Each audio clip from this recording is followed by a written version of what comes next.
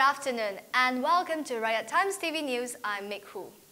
Today is day 2 of Datuk Seri Anwar Ibrahim's Sodomy 2 appeal at the Federal Court. The court began sitting at about 9:40 a.m. with the defence continuing its submissions. For more details, please visit our website at www.rakyattimes.com.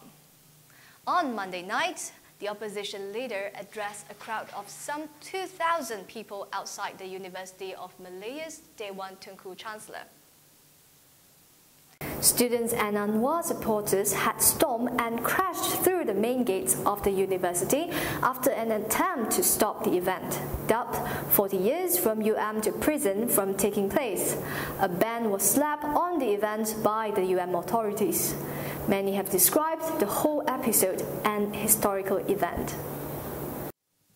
Many academics have said the episode is a demonstration that students are cherishing the principle of academic freedom and wanted to reclaim their rights to it. In fact, some have even said that the university management was badly embarrassed by the whole episode. Despite using all the tricks in the book to stop the forum, including cutting off the electricity during the event, Anwar's triumphal entry into his old alma mater was a clear indication that university students have matured. The university's feeble attempt at curbing academic freedom is clearly, as Rakyat Times columnist Dr. S. Ramakrishnan says, mere gates cannot hold back change. He added that the university's prestige and its long tradition of being one of Malaysia's most intellectually vibrant institutions has been ruined.